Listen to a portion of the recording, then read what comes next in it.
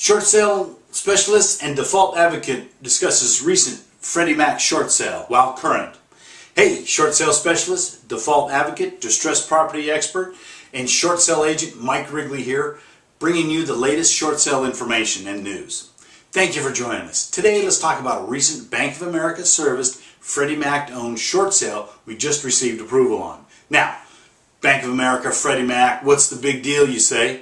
Well, the big deal is this, since this nice little family never missed a payment and there was a CalHFA silent second. Now we're talking about a big deal, not just your plain vanilla B of A Freddie type short sale. Anyway, as the story unfolds, we received a call from a great nice little family in Roseville who, like so many, owed more than their house was worth and needed to relocate.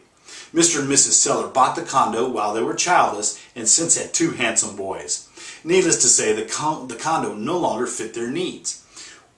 Wanting to do the right thing and feeling a moral obligation to pay as long as they could and also to protect their credit, these sellers elected to remain current on their payments. As it turned out, during the short sale process, Mr. Seller was offered and accepted a job more than 90 miles away, too far to commute.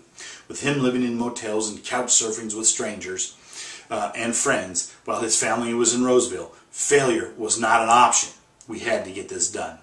As we always do, we presented Bank of America and Freddie Mac a near-perfect short sale package and relentlessly followed up the progress of the short sale. In right about 45 days, as we were poised to get our approval letter, Freddie Mac requested additional financial information because the sellers still were current and it looked like they could pay.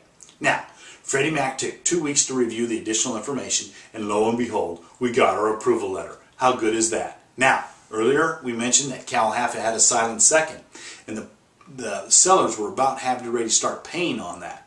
Now guess what? The second was serviced by Bank of America as well, and the CalHFA second, agreed to the short sale. My sellers are now waiting for the escrow to close so they can be together as a family again. They're going to walk away from over $300,000 in debt with no liability for the unpaid balance or income tax liability for the forgiven debt. Start a fresh new life financially in their new city.